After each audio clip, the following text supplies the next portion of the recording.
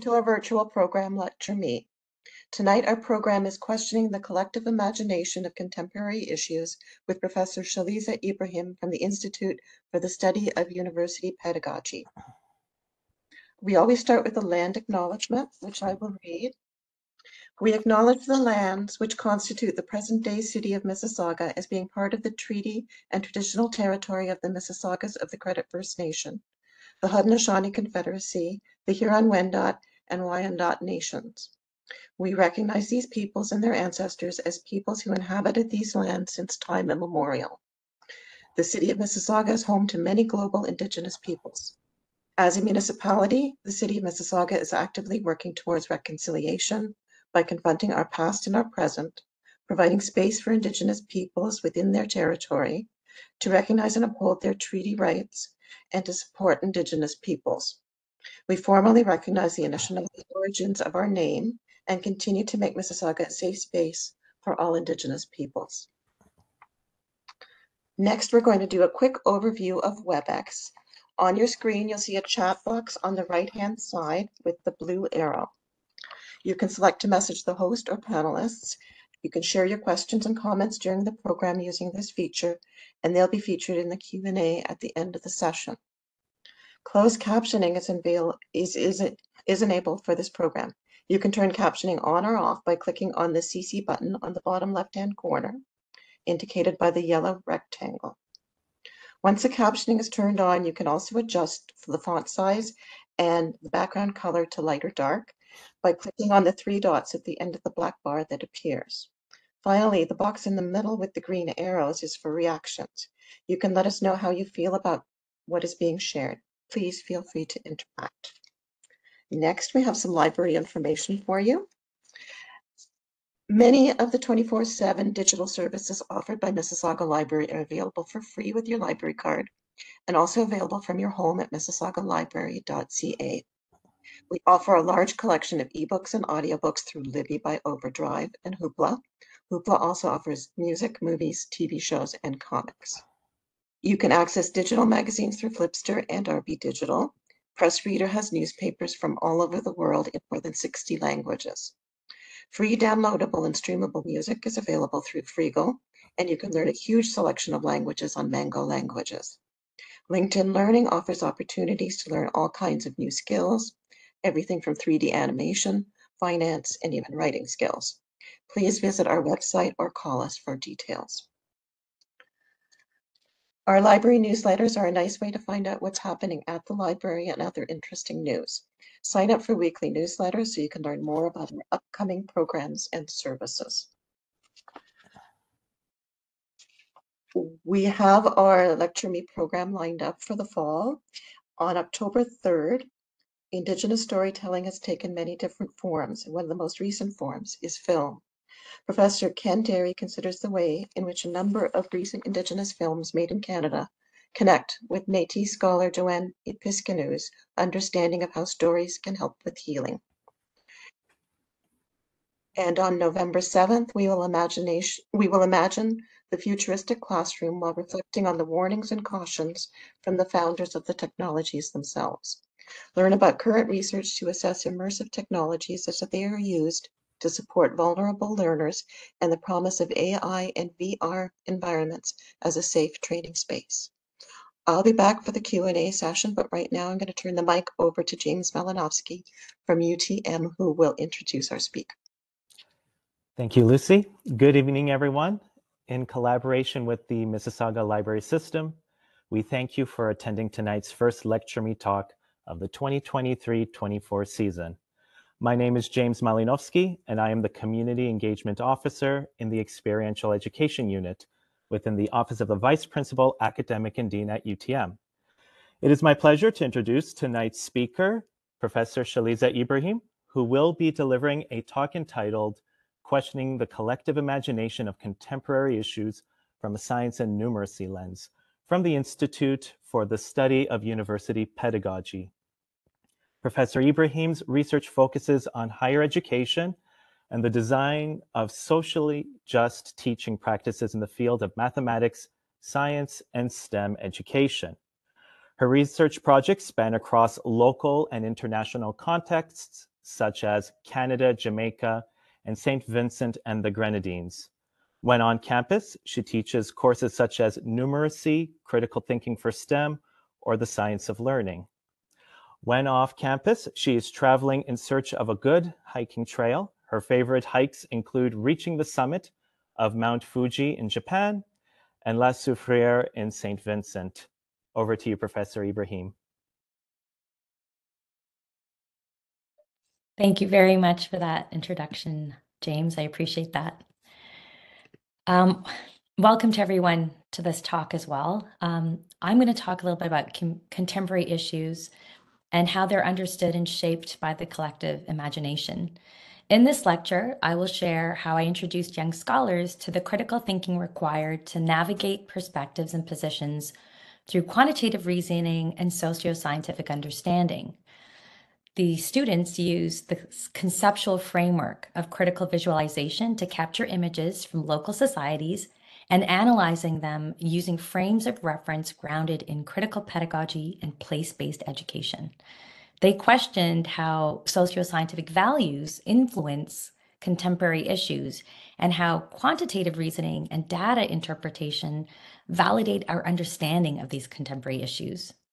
And some of the issues examined include food security, local greenhouses, STEM careers for Black professionals, wildlife preservation, and communication during the pandemic.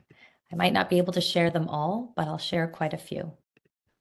I know that I also acknowledge the land that I did this research in and that I also work in. I'm actually connecting with you right now from Oakville, Ontario. And my parents immigrated here in the 70s and share some shared histories tied to the colonial realities of the ancestors that actually guides my relationship to Canada as well. So I am acknowledging our colonial connection through those histories, and I am grateful to be living on this land and using their stories, beliefs, and concepts to guide my own work and inspire me as well. In fact, this image is taken by one of the students during our learning experiences together, and it is of the teepee right on the Mississauga campus at the University of Toronto. So to think a little bit about this talk, I think I should begin by setting the stage for this research a little bit.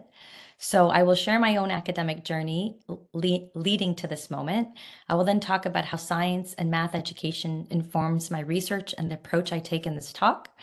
I'll share some examples from higher education and invite you all to think about university pedagogy from the perspective of what it means to learn in post-secondary spaces as a place for critical thinking and intellectual growth. And then, of course, I'll connect to my study that starts to reframe the collective imagination around scientific topics, particularly socio-scientific topics, so that we see how issues in science are complex and grounded in history, politics, environment, and social dimensions as well. I begin my journey myself actually at the University of Toronto on the Mississauga campus. So I've always loved maths, but I've always loved sciences, sorry, but I was always better at maths. But holding true to my passion, I pursued biology. I did master's in science communication and a PhD in science education. But I think somewhere in my subconscious, mathematics would always be an important subject that I returned to. And you can see, if not in my mind when I was trying to figure out the efficiency of my path, but in my professional and academic journey as I would go on to research mathematics, teach mathematics courses, and then work as a mathematics professor, first at Brock and now as a numeracy prof at U of T. But of course, I'm more than a scholar. I am a parent, and that has certainly shaped how I think about learning and the evolving learning trajectories we have from child to adult as we develop and grow cognitively. So I really love this quote. It's by Bo Ren that encapsulates so much for me. It's, "My parents were tasked with the job of survival, and I with self-actualization. The immigrant generational gap is real. What a luxury it is to search for purpose, meaning, and fulfillment." And in my journey of self-actualization and enlightenment, I can ask really profound questions that I'm able to research on, but I'm also able to work on myself and find those moments of enlightenment through the hiking that I've been able to do, and also through opportunities to travel for my work and share my work, my research, and to collaborate with others, such as in Jamaica and St. Vincent and the Grenadines, and also in the US. So my research is really grounded in education. And I grew up in the notion that education is an important asset for social mobility, and my parents studied under British education systems that often governed the West Indies. So I'm also trying to think about what education meant to them in a colonized space and what education might mean to me as I seek purpose and enlightenment in my own learning journey. And I want to premise this study by recognizing that it is still a work in progress. I'm a work in progress and a lifelong learner. And I don't often ask myself, what am I doing or what have I done? But I ask myself, what have I left undone? A reminder from a scholar named Rudolf Ware. When I think about what I've left undone, it makes me want to really evaluate how science and mathematics is being taught and what should we do to make these subjects connected to all learners, meeting them where they are at, not simply in their skill level or comprehension level, but also meets them where they live, how they live, what they believe in, and who they are surrounded by. And what I mean by that is I know that I teach science and mathematics education and concepts of cognition and learning in higher ed, but within these conversations, I'm always weaving in culturally responsive ideas, the nature of science and the nature of math, and the social construction of knowledge that exists within those spaces. Because I want my students to understand that a diversity of voices are needed to solve many of our problems in the world, so that my students feel empowered to bring their whole identities to the conversations, the ideas, the problems that they're contemplating in this academic space, and hopefully beyond and into their future professional careers. I always remember a student from a science education course I was teaching that left me this course evaluation telling me to stick to the science concepts and leave the social justice connections out. And ever since then, I've been even more transparent about why these concepts and knowledge systems and ideas of knowing are important. It was in that moment I realized how epistemologies from different cultures were easily erased by dominant cultures.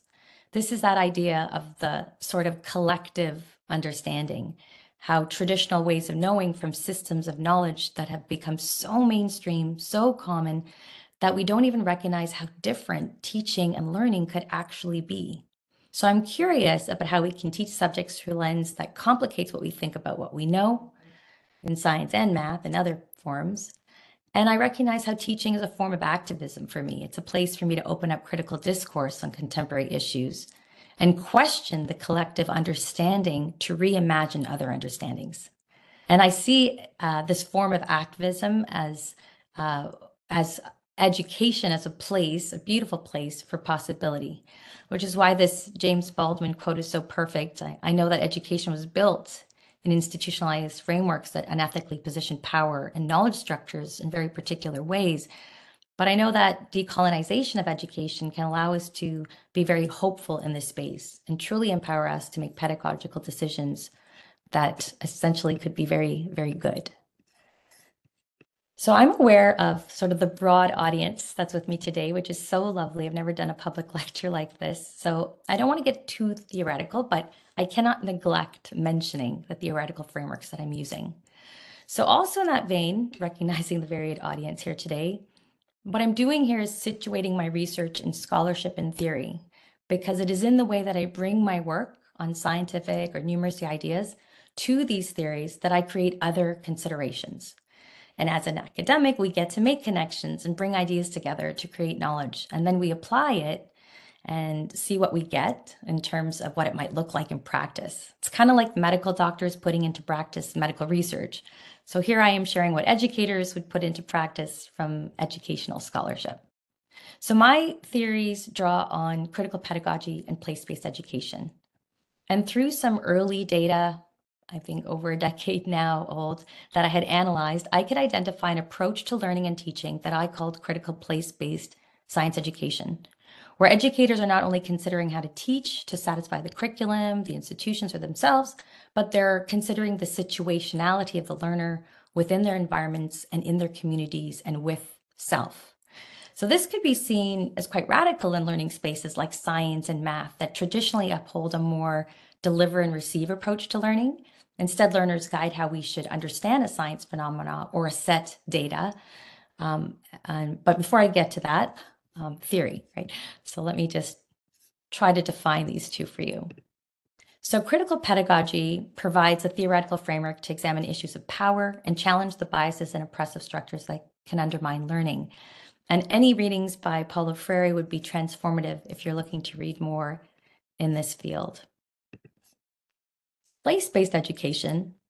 This scholarship complicates how we navigate the ways in which we reclaim places through our interactions with land.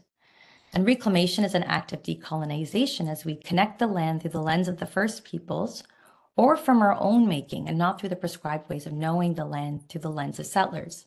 This resonates even more in our current world where we see settler colonization and Canada's impact on Indigenous communities. And the work of reclamation can actually be a very harsh struggle. So place-based theories forces us to look at the true history of the land and uncover truth in that history. This is a read that you can also look at. And so I try to bring research in these theories together. So I draw on the theoretical discourses of critical pedagogy and place. And by putting those together, research asserts that a critical pedagogy of place promotes ecological thinking and critical social analysis. And reflecting on one's own situation corresponds to reflecting on the place that one inhabits. Acting on one's situation often corresponds to challenging one's relationship to a place. It is this spatial dimension of situationality and its attention to social transformation that connects critical pedagogy with a pedagogy of place. So this article kind of encapsulates that connection and I encourage you to read it. So there are many ways of approaching learning, but these theoretical frameworks help me recognize how epistemologies for math and science are actually socially constructed. They're understood through discourses such as Western and European thought. I started to explore ideas that made me realize that there are multiple ways of solving one math solution, or there are many factors in a data set that needs to be understood in order to quantitatively reason to understand why the math existed the way that it did. I love that funny phrase that the math is not mathing.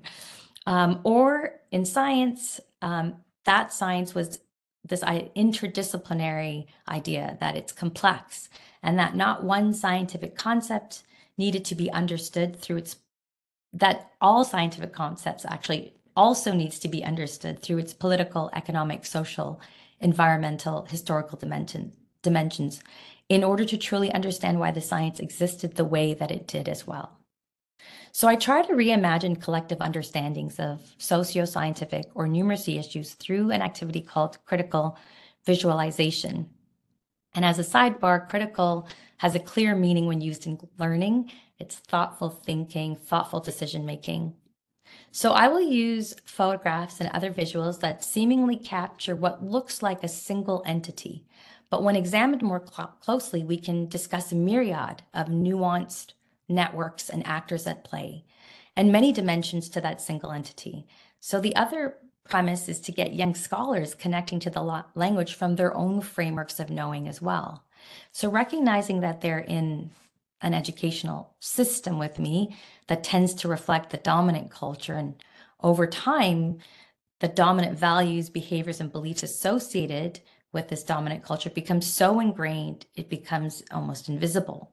So I ask them to think about some guiding questions that they look at the visuals as young scholars so they can expand their thinking past these dominant assumptions. So these are just a few of those kinds of questions. And these are some of the images that they might look at. I love using visuals such as Ed Pertinsky's work for manufactured landscapes, and they unpack some of the more nuanced discussions around waste. These shipwrecks are on the shorelines of Bangladesh, the image to the left, and the tire yard is from California, and there's also images from in Ontario. So we might talk about the skill it takes to dismantle these ships, the societal impact. We talk about solutions, recycling systems, governance, and jurisdictions over where waste is placed. The freedom that cars give, that driving a car gives us, ideas around autonomous vehicle design and options to do away with tires, maybe flying vehicles and so on. So you can see how nuanced the conversations can be from one image. Here's some other images that I like to use. This is from a book called Hungry Planet. So again, some really great reads, or if you're looking for something to purchase, The Manufactured Landscapes, and then of course this one, Hungry Planet. And here it sparks discussions on food security, packaging, local grown versus export, and catering to diversity of communities, and so much more. You can see how nuanced the conversations can be and how complex. I also try to look at current images and try to see these sort of snapshots in time. Here, some of these are captioned as a natural disaster in the Caribbean. The ones below are from natural disaster in British Columbia. But the complex discussions resulted in discussion of the temperature of the Earth and global warming, or how data is generated to determine temperature and the change of temperature over time to understand global warming, how climate disasters might be predicted to save lives. We talk about the study of meteorology, as well as eco-justice and geographical eco-justice, thinking about communities that inhabit geographical locations that have historical and political boundaries. So you can imagine the possibilities here. So this initial data was with middle school students, but I have been doing this research with young scholars now in undergraduate level, at the university level. And then I have this glorious opportunity to work in the active learning classrooms at some of the newer buildings in the University of Toronto, Mississauga campus. And these active learning classrooms allow visuals to have a whole new life in these technological places where we can draw on social media perspectives, current news, not just ourselves. And it has become quite powerful to have research available at our fingertips in real time while exploring these socio-scientific and numeracy issues with young scholars. All of a sudden, something that maybe they had read about or had seen had been taking, space in their mind in a very particular way, has been reimagined in a completely new way that is actually more truthful in many ways, as well, as they start to uncover multiple perspectives. So this is the critical visualizing activity, which is really a stepping stone for us to get critically thinking about the complex reality of things that exist around us. The more important task is looking into our own images of our own environments and communities, places of work where we study and where we call home. So I invite them to do that. We won't here. To extend this work, I ask students to choose a photo or identified community issue or science or numeracy issue and do the research and maybe even problematize a solution. I encourage them to research those issues and topics. Of course, they do so by examining literature so that their claims and arguments are informed and not opinion-based. And I plant a seed of action where they might identify actionable steps to reducing harm or creating a product that is sustainable or uncovering a truth towards reconciliation or mobilizing knowledge and awareness. This critical pedagogy Venn diagram above reiterates the importance of social justice within the critical pedagogy framework.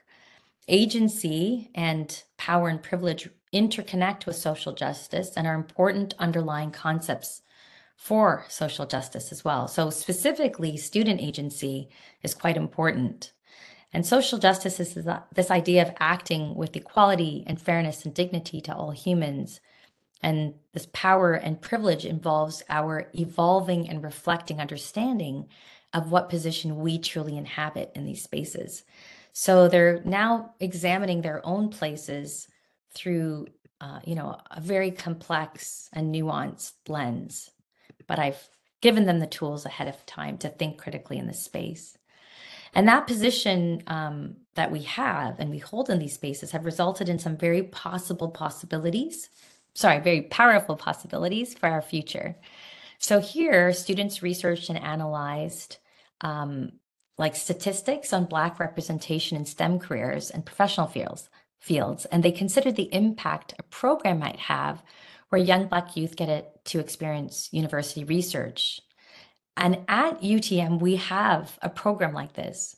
And one of the courses that they are taking with me, they can choose any contemporary issue to research about. But the fact that they decided to explore their own experience in university taking a STEM course is kind of like the epitome of empowering students to study from their own importance. So that is sort of a beautiful finding from the kinds of work and research that this pedagogical intervention can fulfill. In this other example, I had a grad student who had a strong connection to the special education students at a local high school close to where she grew up. And they were working in a group, this group of grad students. And so two of the other members were actually former forest marshals. So they were thinking from their own perspectives and bringing together ideas. And they decided they wanted to connect with the youth and have them share what science is to them through art. And then they planned this installation in the forest on campus. So opportunities to research and move towards agency like this is such a powerful way to reimagine who creates art, where is art exhibited as well. So this is another example.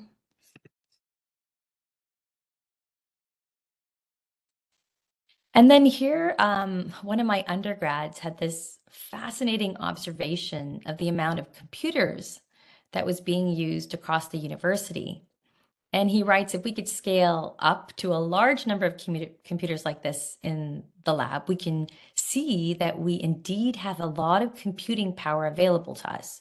And you can imagine how this research project progressed. And I actually had the student email me a year later to say that they were still doing research on computing power, and they had expanded to think about digital currencies and crypto mining. And I just thought how fascinating it was that this project opened up a field of study for him through this very connected, idea of examining a critical or contemporary issue and making it very personal and connected to the kinds of work that they were interested in. All right. And then this example here, this image is of a greenhouse on the University of Toronto campus. And it led to studies about environmental science and food science, specifically dreaming up solutions to address food security in places where food might be scarce, and trying to figure out, is there ways that we can produce herbs and other crops regardless of climate or temperature?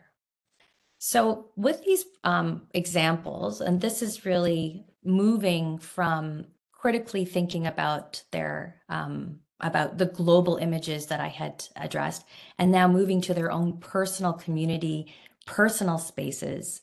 They actually examined research in a very unique way that was personal to them. So when we look back at that initial triad where I was thinking about the learner, the environment, and communities, it meant that teaching could actually be transformed in a way that prioritized the environment and the community and the learner in these spaces. And when we think about education and the way that we might have been taught growing up and the way that our children are taught, we start to reimagine what education could really look like.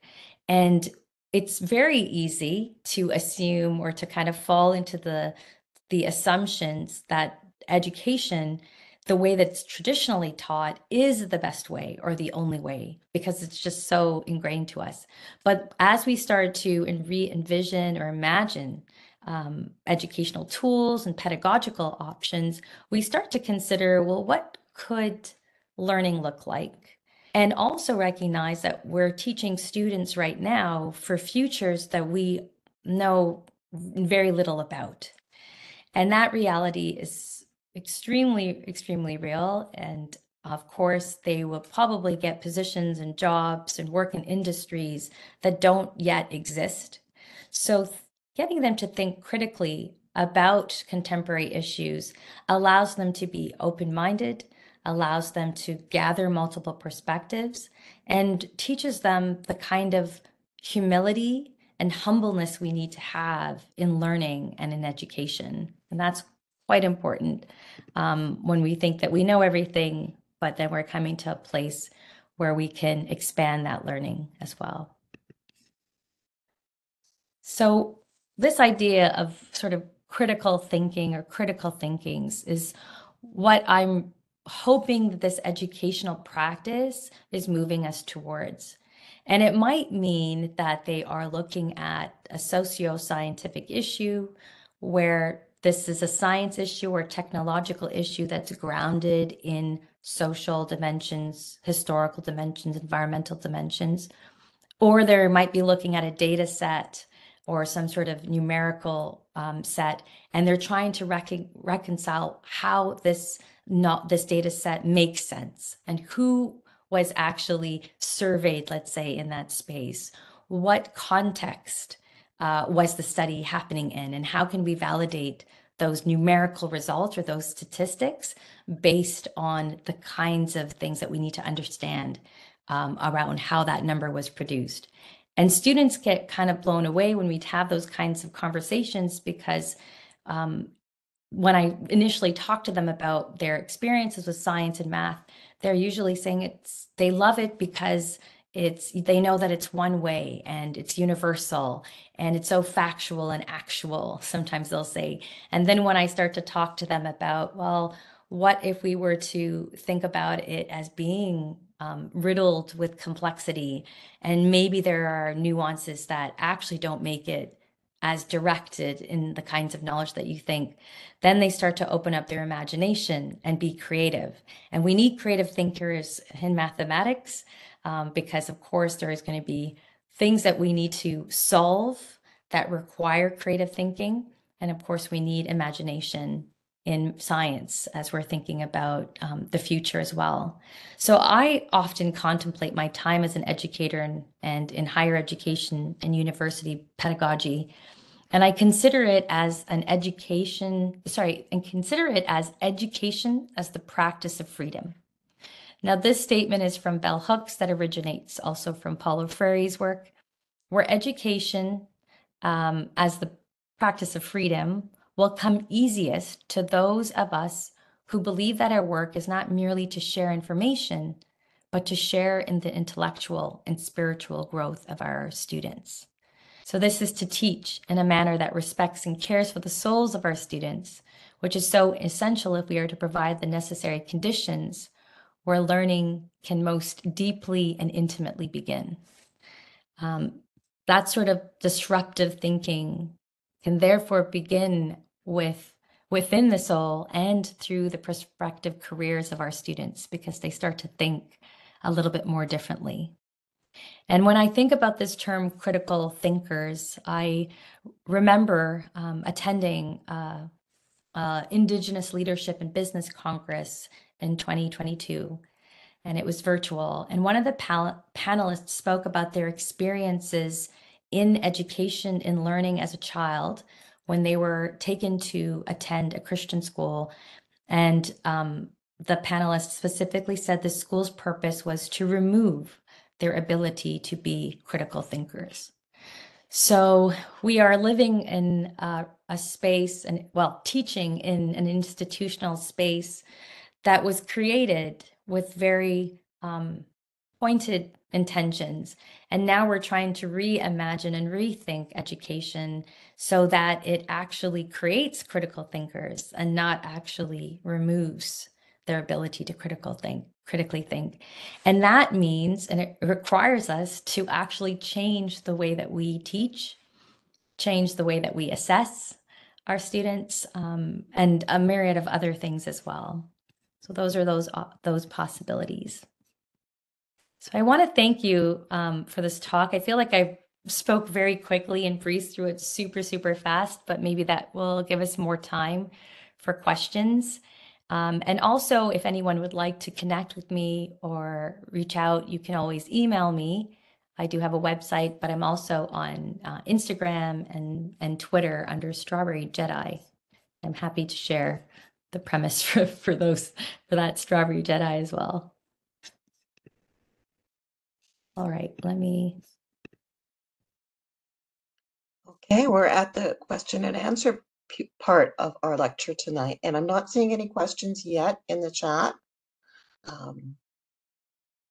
We'll just wait a few minutes and see if anything comes up.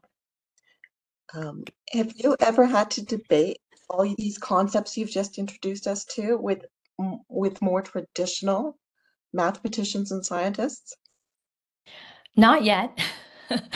I think that in the scholarship and in the fields of these particular educational fields, like mathematics education or science education, we are thinking about different ways that we would, teach and educate.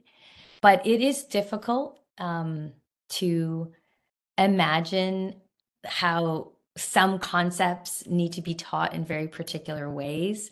And so sometimes you will have mathematicians or scientists sort of going through sort of the lecture and teaching students sort of like the ways in which, like the computational reasoning or procedural ways of knowing, because there's such a method to that understanding. And I also like to premise this by saying that those ways of learning are important too, right? To kind of have those sort of foundational understanding and to make sure that those are sort of the grounding so that we can think more complex and think more critically about some of these ideas. So sometimes we do need those sort of foundational spaces. I find too that when we move towards the university level, students are like, oh, this is such a different way of learning from high school or elementary. But I feel that high school is preparing them with the foundational knowledge in order to be able to be more open to the kinds of thinking that, we're teaching them at the university level. So I think that, yeah, I think that there is some tensions, but I think at the same time, it's sort of like a balance in the pedagogical ways that we teach. And there's no wrong answer, but we need to kind of move forward as well. Yeah, it sounds so much like an opening and a flourishing of taking all that foundational stuff and, oh, let's build on it. Yes, yeah, absolutely. Can I ask you, have you ever had an aha moment where it all came crystal clear to you that this is the way to go? Um, I mean, through this research, I've had so many aha moments because the students, so every time I teach this sort of pedagogical way of teaching, something new comes out of it. It's never the same. So you can imagine some of the projects, for instance, the projects that I shared in this talk, they're from spanning from different from grad studies to undergraduate studies to middle school. So every time I see a project where a student's like, hey, this is an actual issue that's happening in my community, I want to research it. Those are aha moments for me, where I'm like, how beautiful it is for you to be able to work and research and devote your time to understand this issue in a more important way.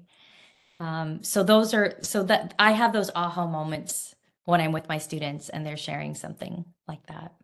Yeah, and I'm imagining your students having aha moments in the first lecture or the second lecture, or they go home and they start to think about it. Yes, they do, because I think too that students sometimes think that their understanding of something is very specific, and sometimes it's limiting as well. Like they sort of like, this is how I know this. And then when we start to recognize how complex it might be, they're like, wait, I actually could evolve in my understanding in this area. I could probably master excellence in understanding this particular concept or idea. And so they're also thinking about the way in which their mind is able to solve these solutions, which is really powerful. Yes. Okay, I'm monopolizing the conversation here. There are questions in the chat now, so let's go through them. I'm All just right. getting to the top of them.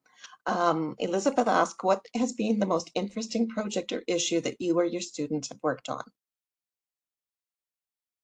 Oh, so I actually did do a project in North Bay. I was teaching actually at Nipissing University, and my students had did a project where they were working with Indigenous youth at the reserve that was close by, and they taught them with elders how to make medicine kits.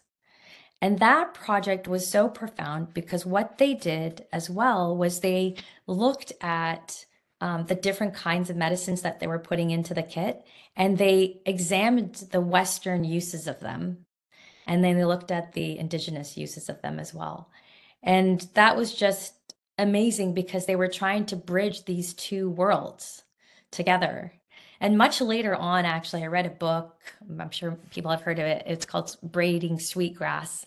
And I was like, oh, how beautiful. Like, and it was about this sort of botanist trying to reconcile, their indigenous ways of knowing and, kind of living with the land with their work as a scientist doing empirical research in a very observational way, and they were trying to like bridge that. And I was like, oh, I felt like I witnessed that earlier on with these youth trying to reconcile these two worlds together. That was a really great project. Thank you for that question. Okay, the next question is, did you actually mean to suggest that religious education is the antithesis of critical thinking? uh I need to read that question. So did you say religious? Yes, religious education. I don't know that I use that term, I religious education. I honestly don't remember hearing it either. Yeah, I never use that term. I So maybe the person who asked the question, if you want to clarify, and we'll go on to the next question. And if we have a clarification, we can go back to that one. Um, Fabio says, thank you for sharing. This is inspiring and thought-provoking. Can you speak about examples that include the voice of the marginalized and oppressed as a way to address biases? Oh, that's a really good question. So, like I said, I'm actually participating in a program where at the University of Toronto in Mississauga, where we have high school students actually attend a university course, and they get a university course, and they're all Black identifying students. So there is that need to have a greater number of students from that marginalized group in the university setting. So how do we create opportunities for them to see themselves as belonging in academic spaces, but also how do we create opportunities where they can flourish in a way that is connected to their own like knowledge systems, ideas, beliefs as well. So that is one really great example right now, in terms of these kinds of projects. And I think those are the kinds of examples that we need more of, where there are actually institutional projects that are happening. I know I have a few scholars that does work with Indigenous community building, where they have elders connect with their students in their classroom, and they do an entire course through the land.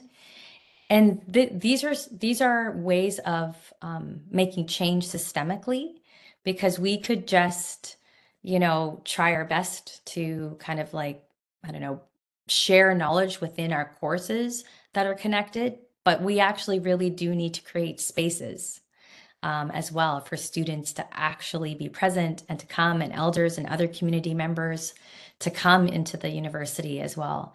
I think too, the other thing about sort of addressing, these sort of biases that are happening is to kind of break these biases, because that's exactly what they are, right? And we cannot assume a particular, reality for any group of people. What we can do is recognize that everyone has the human right, to have a higher education if they do choose to do so, and that making sure that if they choose to do that, that we create spaces within the institution that they can flourish and belong and continue.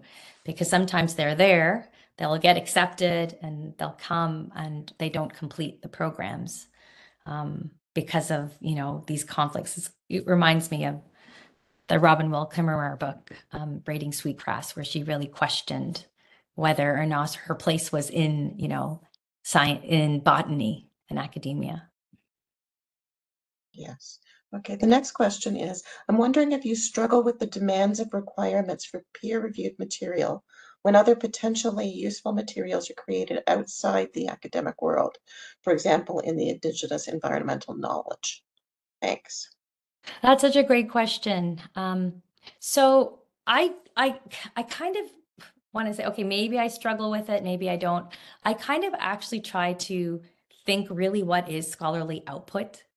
And I don't want to prescribe to the idea that it's only peer-reviewed, journals and materials. I want to think that scholarly output can have many forms.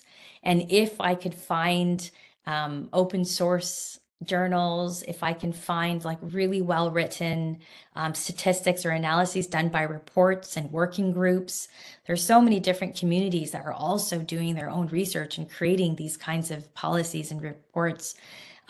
That work in itself should also be great scholarly output. A lot of them are applying great methods in acquiring the knowledge or the data or the statistics that are in those pieces of writing. So, you kind of use your own assumptions to qualify what you're reading and determine the credibility and validity of that. And then, of course, I would use it, of course, and use that work to be a part of, my own material. And I do encourage my students to do that too. I do actually have them, create papers or do presentations that have to be sourced. And I say some of them should be peer reviewed and some of them should be from other sources. And I ask them to question the credibility of those sources before they actually use it as well. So they know that it's credible and they can think about what makes it credible in those spaces. So it's really redefining and expanding the academic world. Yes, I think that we need that actually too. So we can think about how we actually share knowledge, because I mean, this is an excellent example that I've never done a public lecture. So it's like I'm doing this research and it only gets circulated in these very small scholarly circles. So I will go to conferences or, share it in publication or a chapter in a book that's also peer reviewed and edited. But really, how is this knowledge being disseminated to educators or other people that might value from the work that we're doing? So yeah, so this is an example of the importance of seeing what other kinds of output we can do that's also scholarly. Yes. Okay. The next question is about the generations. How do you navigate as a parent and an expert in pedagogy of science communication when your children demonstrate new ways of learning, for example, Google Classrooms, YouTube videos, when we learn through traditional textbooks and research at a real library? Oh wow, this person I knew in middle school, that's amazing. Um, oh yeah, Nadia, I can see the name now. This is such a great question because it's I mean, not the way that we are making knowledge and receiving knowledge is evolving and it is changing. And we are living in the 21st century and we have to recognize that. And I have seen it in my own practice as an educator as well. So that's like those examples of those images where I was like, and I did it with my students and there was images on a wall with post-it notes of them, making inquiries and thinking critically about it, to an active learning classroom where I can show an image and they can literally search the term and pull up a whole bunch of things that are, possible and in connection with it in real time. Like, oh, there's an article that was just written yesterday about this exact issue. So I think that as a parent, I'm encouraging of the kinds of technologies that are available to my children to use them. But I'm also recognizing that that they have to be credibly sourced as well. So I'm also trying to help them navigate, what is source material. And I actually find it funny when, when my child might mention a song and I'm like, what's that song from? And they're like, oh, it's from Fortnite or whatever. I'm like, no, no, no. That song is actually from this particular musical artist from the 1980s. So even they actually have to start kind of doing their own digging to research the truth as well, right? Yeah. But that's a great question, though. Thank you. Yeah, and in that question, they talked about the real library of yesteryear. Real libraries have also been redefined and expanded, and we have gone electronic. So much has changed. Academia has changed, libraries have changed too. Yeah. Oh, yeah. And I forgot about that. I think real library is just such an incredible concept. Yes. Okay. The next question is about the importance of including creativity in the approach to research. It says, I think you mentioned at the outset about being a parent, and so I'm wondering how your research might influence your way of educating your own children. Actually, this is building on the last question. Um, how, Yes. how do you Thank you. Yeah. respond to this? Yeah, this is a great question. You know, because I teach mathematics, it's so funny. I I have this slide where we talk about how we learned mathematics, and it's through rote memorization. We're learning to do mathematics with speed, right? To be able to be able to multiply or whatever it might be with speed. And then I talk about how real mathematicians work, and they actually could work on one problem for many years. I have a colleague that literally looked at one math problem and it was their PhD. So we talk about why it's so important to have this creativity because sometimes the way that we're taught about certain epistemologies isn't actually the way that it looks like in real life. And in real life, it requires us to be imaginative and to kind of think out of the box in order to answer or find a solution for something. And it also requires us to have multiple perspectives like others around us to collaborate and question and think about, well, how did you go about doing that work or solving that as well. So when I think about educating my own children, I really want them to have humility, to be humble enough to say, okay, I think I know a little bit about this area, but I know that I could probably learn more. So what else is there to know about this particular research or this idea? And it might not be looking at a textbook or Google or real library. It might actually look very different, like asking questions in the community, speaking to elders, and so on. Yeah, I think this next question, I'm a little confused by it, but it's, have you ever been invited to a class with special support? And think about moving from independency to I, I'm not quite sure. Carlton, if you want to expand on your question, you can either get into the chat, let us know what it is you're thinking. Can you make hide nor hair of that one? Yeah, and I mean, I teach in a university space with such diverse learning journeys, academic backgrounds. So there's always so many different types of supports that are available to my students, not just within my classroom, but within the academic skills center, um, the counseling, the academic counseling that's provided. So it's actually ingrained in the courses and the practice and the classes that I teach.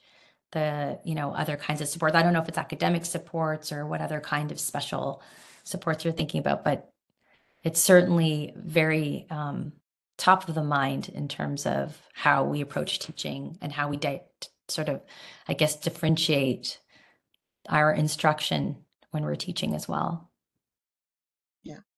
Um, Adriana asks, as an instructor, what do you find to be the most challenging concepts or ideas for students to grasp when teaching them to understand science and knowledge more broadly as social constructs? Ah, well, I think learning theories are very challenging concepts for many students. And the first thing I tell them is that there are so many learning theories, and I'm only sharing a few. So, for instance, this learning theory around critical pedagogy and place-based education, but also I do bring in collaborative work, which is based on theories around social cultural theory and constructivism. So these kinds of concepts around learning and cognitive science and metacognition, I find students to, I don't know that they struggle with it. I think it's just new. I think that they've just been in a learning space where they're just kind of learning everything and taking it all in. And then when they come into my courses where I'm teaching from my scholarship, I'm really getting them to think about their thinking and think about learning and to reevaluate what their identity is as a learner and to recognize sort of those evolving identities as a learner. And I think those are really challenging for students because they're like, oh, so maybe I have other types of intelligences that I can draw on. And when they sometimes come and they're like, well, I'm this very particular type of learner. And then they start to recognize that actually they're not actually one type of learner. You're actually all types of learners. You just have to think about the context and the experience that you're in, that you're learning in, and decide which kind of intelligence are you going to draw on. And that's really important. And I think students, they get a little jarred because sometimes they're right. I'm really nervous being in this class. I'm a very kinesthetic learner or whatever it might be. And I'm like, well, that's okay. You're actually a learner of all types. So you will learn through this space as well in those types of intelligences that you have to draw on. So I think that's usually one of the hardest for them to kind of like grasp. And then I think by the end of my course, it's usually like a 12-week long, they start to recognize that they have the potential to learn anything really. Yes, that's the last of our questions. There are many thanks for your talk. People have been charmed by your talk. People have had their minds opened by your talk. So thank you very much. It's been a pleasure. That takes us to the end of our session tonight. If you're interested in providing feedback, it's always very valuable to us. We'd love to hear it. You can fill out a survey. There's the link that will be put into the chat box, or you can scan the QR code with your phone. But that's the end of our program tonight. Thank you very much for coming. Hope to see you again. Good night, everybody.